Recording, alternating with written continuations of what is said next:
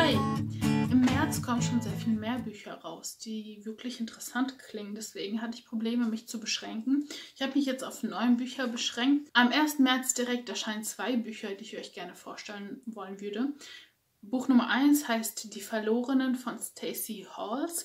Erscheint im Piper Verlag als Hardcover für 22 € und wird 384 Seiten haben. Und da geht es um Bess, die im London von 1754 lebt, die arm ist. Ich glaube, die hat wirklich kein Geld für Essen und sowas. Und ich glaube, die lebt auch auf der Straße, soweit ich das vom Klappentext verstanden habe. Und dann wird sie schwanger. Und sie kann natürlich das Kind nicht behalten. Sie kann sich selber kaum ernähren. Deswegen gibt sie das nach der Geburt ins Waisenhaus mit der vollen Absicht, das Kind wieder abzuholen, sobald sie das kann. Und 6 Jahre später ist sie endlich in der Position, ihre Tochter wieder zu sich zu holen. Als sie jedoch ins Waisenhaus geht, um die Tochter zu suchen, sagen die ihr, dass die Tochter bereits abgeholt wurde. Und von da aus muss sie gegen alle gesellschaftlichen Schranken, die es damals gab, ankämpfen, um ihre Tochter zu finden und wieder zu sich holen zu können. Klingt für mich super traurig, aber auch nach einer sehr starken Protagonistin, die sich in einer Welt wehren und kämpfen kann, die es ihr alles andere als leicht macht. Und ich glaube, das wird eine inspirierende Geschichte, kann ich mir zumindest sehr vorstellen. Und deswegen fand ich das super interessant. Das zweite Buch, das auch am 1. März erscheint, ist Wo Geschichten neu beginnen von Jenny Colgan oder Colgan. Klingt wie eine Zahnpasta. Es gibt auch, glaube ich, eine Zahnpasta, die Colgan heißt. Auf jeden Fall ist das eigentlich ein 3. Band der Happy Ever After Reihe. Ich habe jetzt die ersten beiden nicht gesehen, aber das hört sich an, als könnte man es auch unabhängig davon lesen, weil es ja meistens so ist, dass bei romantischen Geschichten die meistens nicht unbedingt zusammenhängen. Zumindest nicht so sehr, dass man das nicht unabhängig voneinander lesen könnte. Auf jeden Fall erscheint auch das im Piper Verlag als Taschenbuch, diesmal für 11 € und wird 512 Seiten haben. Dieses Buch ist mir aufgefallen, weil es scheint wie ein Buch von Beth O'Leary, beziehungsweise wie 2 Bücher von Beth O'Leary zusammengepackt, und zwar Love to Share und Time to Love. Es geht nämlich um Lisa und Cormac und die tauschen ihre Wohnungen. Lisa ist eine Krankenschwester, die in London wohnt und ja, ein bisschen zu viel Stress hat und ein bisschen runterschalten muss. Und Cormac ist, glaube ich, ein Ex-Soldat, der auf dem Land wohnt. Und das wird ihm ein bisschen langweilig da und er möchte was Neues erleben. Die tauschen auf jeden Fall ihre Wohnungen und schreiben sich gegenseitig über E-Mails, wie sie durch ihr Leben navigieren sollen. Also so geben so Tipps, worauf man achten muss und so. Und aus diesen E-Mails werden halt dann persönlichere E-Mails, sodass sie eine Beziehung zueinander aufbauen und daraus dann mehr wird. Das klingt wie Love to Share, weil die beiden durch Banalitäten über E-Mails hier, im Love to Share was über Post-its, zu tiefgründigeren Gesprächen kommen und so eine Beziehung entwickeln, ohne sich tatsächlich gegenüberzustehen. Und es klingt natürlich wie Time to Love, weil sie ihre Wohnung und damit quasi ihr Leben tauschen. Und deswegen ist es mir aufgefallen. Deswegen finde ich es interessant. Deswegen würde ich es, glaube ich, gerne mal ausprobieren irgendwann. Ich werde mir das jetzt nicht sofort zulegen, aber ich werde das im Auge behalten auf jeden Fall. Ich hoffe, die Frau schreibt auch so gut wie Beth O'Leary. Buch Nummer 3 erscheint am 8. März. Heißt Jene Nacht ist unser Schatten von Amy Giles. Erscheint im CBT-Verlag als Taschenbuch für 10 € und wird 384 Seiten haben. Ich habe das deswegen aufgenommen, weil ich bereits ein Buch von Amy Giles gelesen habe. Jetzt ist alles, was wir haben. Und das fand ich damals sehr gut. Das war ein Rezensionsexemplar. Dazu gibt es eine Rezension, deswegen verlinke ich die euch mal. Ich finde es ein bisschen schade, dass das ein Hardcover ist. Und dass das neue Buch jetzt nur ein Taschenbuch wird. Die werden also nicht zusammenpassen. Fantastisch. Es geht auf jeden Fall in dem Buch um Jess und um Lukas und die haben eine Sache gemeinsam. Die haben nämlich beide einen Bruder verloren bei einer Massenschießerei in einem Kino. Und ein Jahr später treffen sie wieder aufeinander und versuchen sich gegenseitig Halt zu geben und entwickeln Gefühle füreinander. Denn beide haben es immer noch nicht leicht, vor allem von ihrem Leben zu Hause her. Denn Lukas hat Schuldgefühle wegen dem Tod seines Bruders und gleichzeitig auch Eltern, die einfach ihn überbehüten, weil er quasi wahrscheinlich nur noch das einzige Kind von ihnen ist, das übrig geblieben ist und die wollen natürlich nicht, dass ihm dasselbe passiert. Dass das nicht der ideale Weg ist, muss ich, glaube ich, niemandem sagen. Jess hat das genaue gegenteilige Problem. Ihre Mutter ist total in Depressionen untergegangen seit dem Tod ihres Bruders und lässt sie vollkommen allein mit allem. Nicht nur mit ihren Ängsten und ihren Gefühlen, sondern wahrscheinlich auch im Leben. Und ja, das klingt super traurig. Das andere Buch war auch schon traurig. Aber Amy Joyce konnte das ganz gut schreiben und daraus eine Lehre ziehen und da auch einen Funken Hoffnung reinpacken. Und deswegen gehe ich davon aus, dass dieses Buch eben auch gut wird. Also falls ihr irgendwas so in der Richtung sucht, ich glaube, das könnte ein guter Griff sein. Dann am 15. März erscheint ein neues Cassandra Clare Buch. Das verlorene Buch ist Band 2 zu Die ältesten Flüche von Cassandra Clare und Wesley Chu. Das ist also der zweite Band zu der Reihe von Magnus Bane und seinem Lebensgefährten, dessen Name mir gerade nicht einfällt. Mir fällt die ganze Zeit nur Alex ein, aber ich glaube, er heißt nicht Alex, oder? Ich weiß es nicht mehr. Auf jeden Fall. Da das ein zweiter Band ist, ich will nicht so viel verraten, nur so viel, dass es Jahre später erst spielt. Also der erste Band spielt ja, glaube ich, zwischen der ersten und der zweiten Trilogie. Bei Chroniken der Unterwelt sind ja 6 Bände, was sind quasi eine Trilogie und die zweite Trilogie. Und dieses Buch spielt jetzt nach dem Ende der zweiten Trilogie, wo sie bereits adoptiert haben. Ein Kind zumindest. Und ihnen wird auf jeden Fall was gestohlen.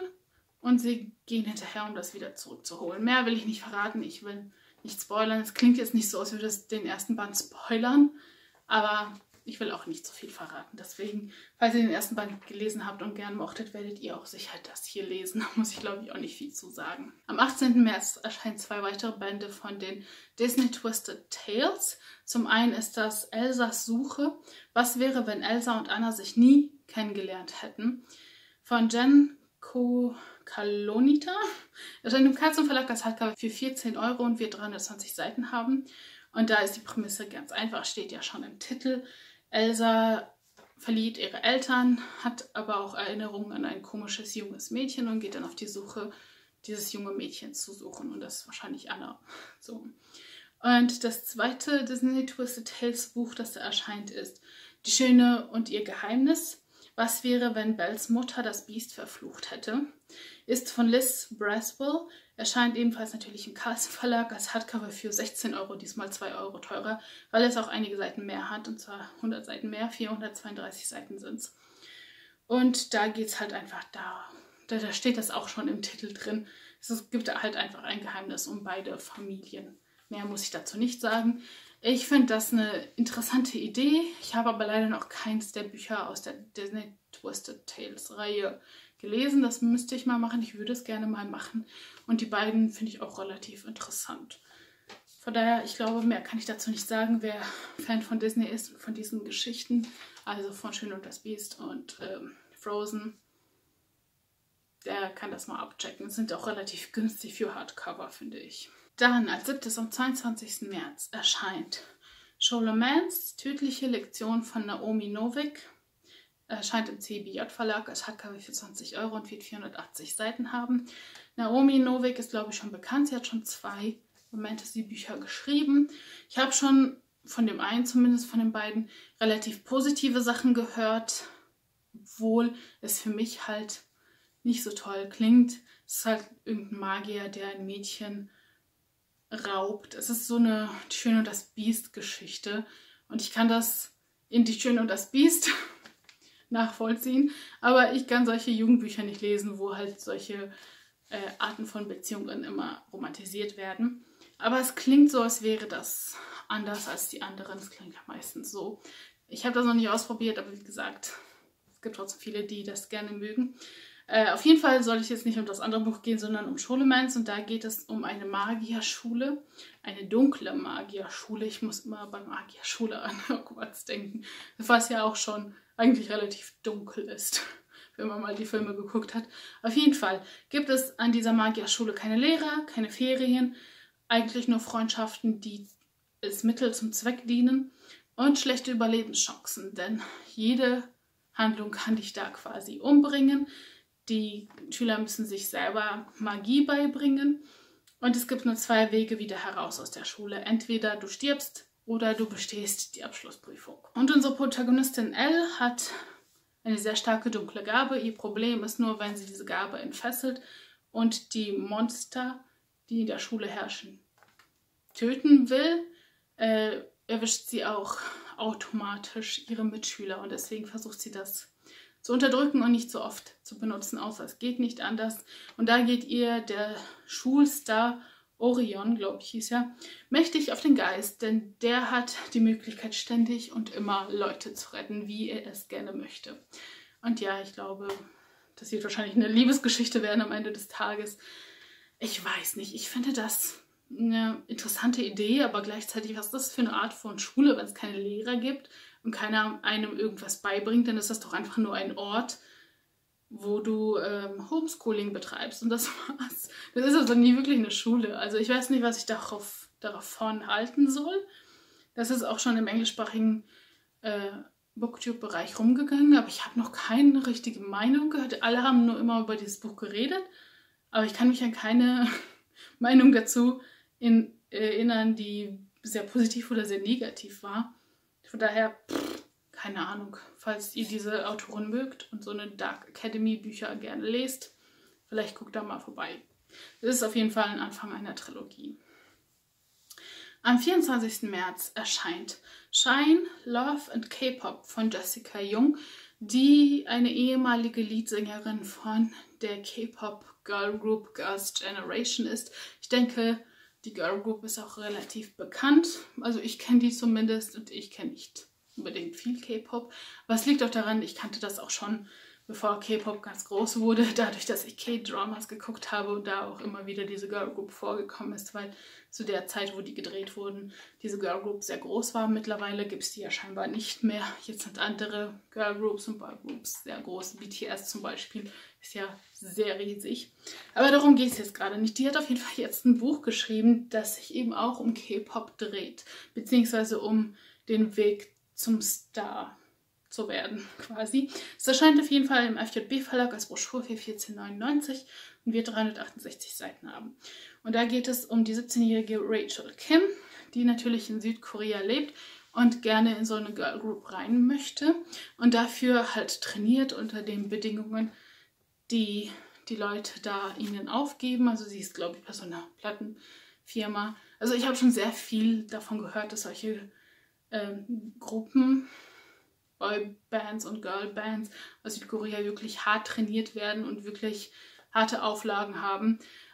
So klingt es halt auch in dem Buch. Sie haben keine Freizeit, sie dürfen keine Dates haben und sie müssen quasi 24 Stunden am Tag trainieren, vor allem was Tanzmoves und so angeht. Das ist ja fast schon wichtiger, als wie die singen können. Und eines Tages bekommt sie halt die Chance, ein Duett zu singen mit einem Typen, der bereits ein Superstar ist, und zwar Jason Lee. Das Problem ist nur, dass der sexy ist und charmant ist und sehr talentiert ist und ja, sie sich zu ihm hingezogen fühlt, aber sie darf nicht. Man darf es einfach nicht. Davon habe ich auch schon oft gehört, dass das wirklich sehr, sehr streng ist, dass die einfach nicht nur gar keine Dates haben dürfen, gar keine Freundin oder Freund, dass sie auch vor allem nicht untereinander sich daten dürfen, und da ist schon, glaube ich, manches rausgekommen und die wurden deswegen aus den Gruppen schon geworfen. Manche Künstler, finde ich echt, Leute, das sind doch keine Roboter, das sind Menschen. Also manchmal überlegt man sich so, ja, die machen nette Musik, aber ist das alles das wert? Sollten wir sowas unterstützen, indem wir halt deren Alben kaufen und deren Musik hören? Ich weiß es nicht. Auf jeden Fall ist das ein Buch, das ich schon, als ich es in der Vorschau gesehen habe, beim Verlag angefragt habe, weil ich dachte, es könnte eine nette Idee sein. Von dieser K-Pop ganzen Welt in Büchern habe ich noch nichts gelesen. Ich dachte, das wäre auch ein einzigartiges, neuartiges Buch, aber ich habe jetzt durch englischsprachige Booktuber gesehen, dass es davon schon eine Menge gibt. Ich glaube in Deutschland noch nicht, zumindest ist bei mir noch nichts davon angekommen, dass es solche Bücher schon in Deutschland gibt. Aber natürlich, als K-Pop groß geworden ist, sind auch Bücher über das Thema groß geworden. Und ja, war eigentlich dumm zu denken, dass es sowas noch nicht gab. Und das letzte Buch, über das ich gerne reden wollte, erscheint am 25. März, heißt Deek. Was sich liebt, das checkt sich. Von Eden Finlay ist eigentlich auch ein Folgeband einer Reihe, und zwar von den Fake Boyfriends, das ist das Band 3. Aber da das hier eine Liebesgeschichte ist, denke ich auch, dass man das unabhängig lesen kann. Es erscheint im Second Chances Verlag, der mir überhaupt gar nichts sagt. Ich weiß nicht, ob es den schon lange gibt oder ob der neu ist. Weiß ich nicht. Es erscheint als Taschenbuch für 12 € und wird 400 Seiten haben und ist auch aus dem Englischen übersetzt. Also es ist kein neuartiger kleiner Verlag, der nur deutsche Autoren verlegt, so wie es zum Beispiel der Drachenmond Verlag, glaube ich, vor allem macht, sondern die haben das auch wirklich übersetzt. Es geht auf jeden Fall in diesem Buch um Olli und um Lennon. Olli ist ein Eishockey-Profi und schwul, aber er möchte nicht, dass das an die Öffentlichkeit kommt. Deswegen wehrt er sich sehr stark dagegen, gegen die Kupplungsversuche seiner Familie, denn seine Familie will ihn unterstützen und ihm einen netten Freund finden. Und ja, er muss aber aufpassen, was Journalisten mitkriegen und was so geschrieben wird über ihn. Deswegen tut er so, als hätte er bereits einen Freund. Und zufälligerweise trifft er auf der Toilette von einem Restaurant, wo die, glaube ich, gerade auch essen mit der Familie, einen jungen Mann, der alles mit anhört oder so. Sein Outing quasi hört, den er selbst wahrscheinlich in den Spiegel der Toilette spricht und ihm seine Hilfe anbietet als sein Fake-Boyfriend. Dieser junge Mann ist Lennon und er ist überraschenderweise Sportjournalist. Er schreibt eigentlich über Football, deswegen fällt ihm erst nicht auf, wer da vor ihm steht. Später merkt er aber, hey, ich habe jetzt meine Hilfe angeboten und habe auch ein sehr großes Geheimnis von jemandem gehört, der eigentlich Journalisten überhaupt nicht gerne mag. Und ja, was soll ich ihm jetzt sagen, dass ich ein Journalist bin? Problem. Und ja, das klingt super süß. Ich finde, das Cover ist relativ schön. Ich finde den Namen des Buches, was ich liebe, das checkt sich echt cringe. Also ich finde das wirklich furchtbar. Aber gut, ich wähle ja sowas nicht aus. Ich habe auch geguckt, wie das Original so angekommen ist. Und ich finde die originalen englischsprachigen Cover von solchen romantischen Geschichten immer viel schlimmer, weil da immer halbnackte Leute drauf sind. Also es wirklich sieht aus wie ein Sexbuch. Deswegen finde ich unsere Cover schon viel besser. Und die Reihe kam scheinbar sehr, sehr gut an im englischsprachigen Bereich. Ich habe dazu gar keine negativen Meinungen gehört. Es war jetzt zugegebenerweise auch nicht so viel bewertet gewesen auf Amazon, aber alle fanden die Reihe relativ gut. Deswegen, falls ihr in der Schule Liebesgeschichte sucht, wahrscheinlich auch mit so ein bisschen knisternden Momenten. Ich hoffe, ich denke, das hier könnte gut sein. Ich würde das auf jeden Fall sehr gerne lesen. Und das war auch das letzte Buch, das ich euch hätte gerne vorstellen wollen und was ich auch getan habe. Schreibt mir gerne die Bücher in die Kommentare, auf die ihr so im März wartet. Da kommen ja noch sehr viel mehr weitere Bücher raus. Und ja, ansonsten sehen wir uns dann hoffentlich im nächsten Video wieder. Bye.